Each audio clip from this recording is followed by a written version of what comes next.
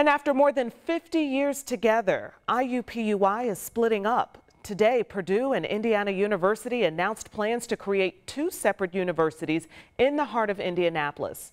Rachel Kraus has been following this for us. And Rachel, please tell us what this will mean for students.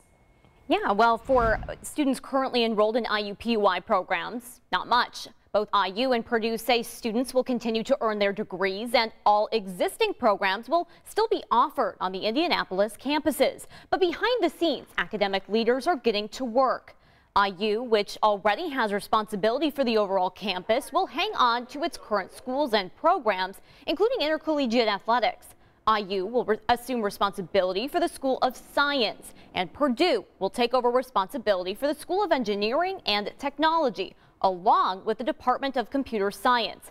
Both university presidents stress while they'll focus on building separate university presences here in Indy, this will not be the end of the schools collaborating together.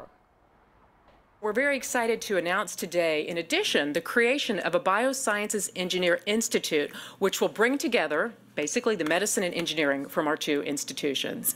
And we view this as an opportunity, frankly, to make a statement to the whole country that Indiana is the place to come to get training, to start a company, or to hire people in the fields of biohealth engineering.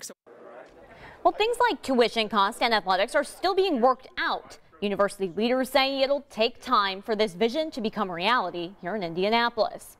Now, as for names, IU says that their campus will be Indiana University, Indianapolis. Purdue hasn't picked a name just yet, but the changes are expected to be completed in time for the 2024 school year. Felicia?